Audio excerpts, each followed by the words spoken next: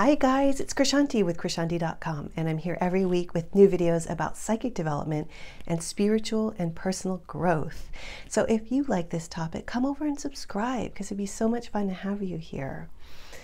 And this week is really important. It does fall under the umbrella of everything, the psychic development and the spiritual and personal growth. And basically it's with the difficult people in your life, rather than condemn them, seek to understand why they behave the way they do. And that will help you grow on so many different levels. It's very easy to dislike the way someone behaves and to put up a wall or to react with anger or to run away and never want to encounter them again. Very, very easy. But sometimes in life, these people just keep coming. It's either the same one that you're stuck with or a few people, or it's that same, if you've noticed that pattern, that same type of personality coming in. And when you notice that, even if you don't notice it, whatever it is, if somebody is triggering you or just they're a real jerk,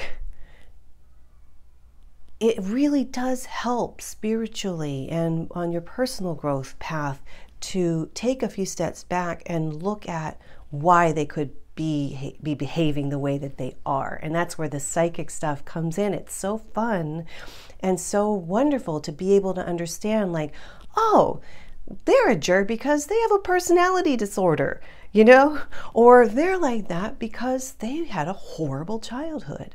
Now, that doesn't mean that you have to accept the way they behave. No, not by any means.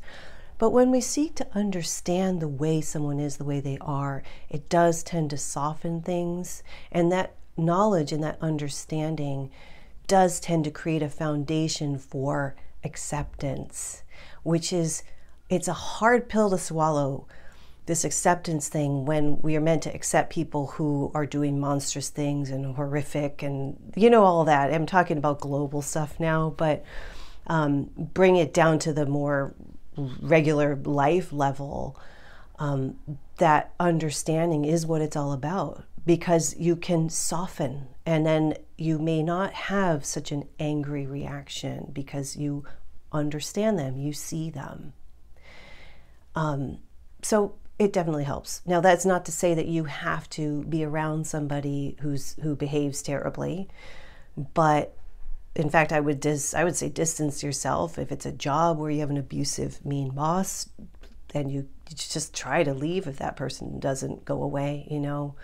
But that understanding again is the key to everything. It's the key to growth on many, many different levels. So that's about it for this video. It's just an observation I was thinking about, because we all encounter people, I think, that you know, behave in ways that upset us. And so when we understand why, we tend to be able to work through it. You know what I mean? I'd love to know how you cope with this and what you think about this. Like, are there people in your lives like that you know there's got to be a reason why they're so awful, but have you looked into it? You know what I mean? Like, it'd be so cool to hear like some of your stories. And if you're interested in deepening into your own psychic development, come over to Krishanti.com, because I have so many resources. I have a how to read people video course that would be fantastic if you're interested in doing that, just to try to understand where people are coming from. So check all that out at Krishanti.com. And thanks so much for being here. I'll see you next time.